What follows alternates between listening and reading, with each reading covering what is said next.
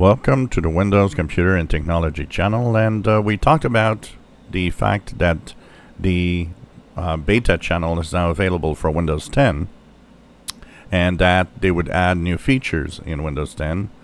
So we were wondering what other features can they add, and it's really interesting to see that as Windows 10 is so close to the end, why are you changing things and why are you adding new features?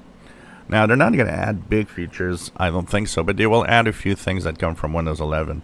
And already I've seen one on my Windows 10 PC that wasn't there. If you go into your Settings app, one of the interesting things that happens is that you now will have in your Settings app mobile devices. So there used to be devices, and you used to have phone link that could connect, but here is a specific mobile devices tab that actually can link your devices.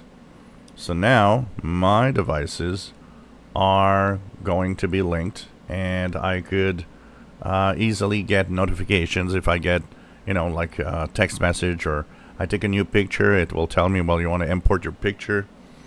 It's kind of interesting that they're going all the way through, the hoops of making this new feature. So this is definitely intriguing when you think about it, that they are taking this time to do this again right now. So of course you got to manage your device. You can open the phone link. You can manage devices. If you open the phone link, you can open the different options in phone link and get all sorts of info, and of course ready to link another device. You can select devices that you want to link to. My device is an Android device, and of course it will create a QR code for you to add the device and so on.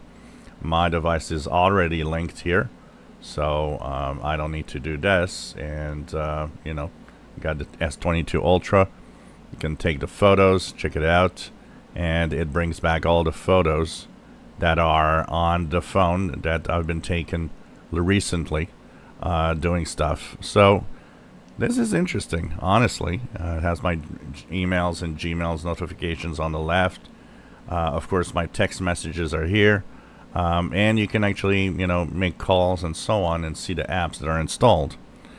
So it's that, plus of course the managing of your devices for notifications through your system, which is, I gotta say, interesting. I am surprised that they're going further with this. Phone Link did the job, honestly, but they're adding even more capabilities. So that's brand new stuff for Windows 10. If you enjoy my videos, please subscribe, give us thumbs up. Thank you for watching.